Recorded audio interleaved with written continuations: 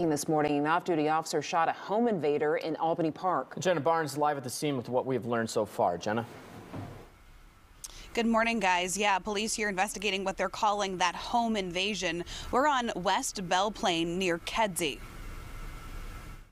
There's an off-duty PO involved.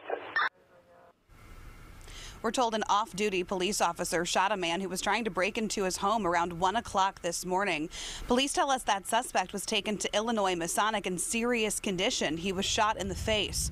Officers say no one else was injured here, but because this off-duty officer was involved, the Civilian Office of Police Accountability is investigating this, in addition to the detectives working this case. As soon as we learn the details of what led up to this home invasion and what happened inside that house, we will let you know. For now, we're live in Albany Park this morning. Jenna Barnes, WGN News.